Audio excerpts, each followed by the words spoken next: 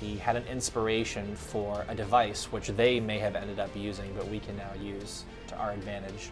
I think we're still going to need some sort of other distraction to go along with. The time has come for humanity to leave the nest, to spread its wings, to atone for its mistakes, to save those we left behind, and to prove we are ready for the next step.